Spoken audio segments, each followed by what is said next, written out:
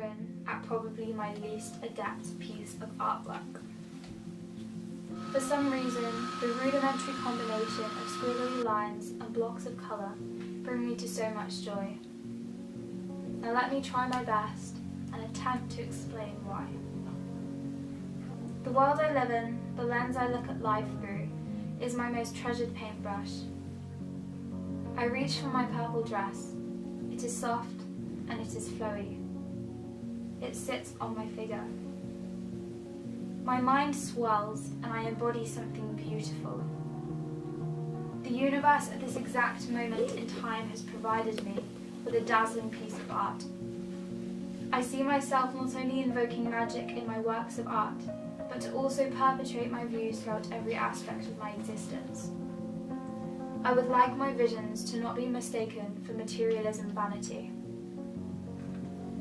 The way one constructs the details of their life and surroundings into one solid perception seems to be human's art at a very primal level. The most wonderful feelings are sometimes so secluded, so little, that many do not take the time to delve into and uncover them. That is the labour of the artist. They do this through clothing, structures, paintings, photography, theatre and characters to evoke realities and feelings that can get lost through the weight of today's society. Lines of paint on a canvas can fill viewers with precision and stimulation. Films having the ability to transport you to other worlds, as well as songs establishing a particular atmosphere and emotion, capable of carrying you through time.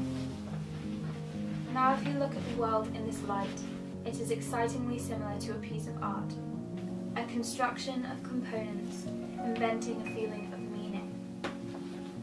Although structure, goals and education are all incredibly treasured and necessary, people become so enriched in hierarchical wealth, the idea of stability, that they forget that these are not synonyms of happiness.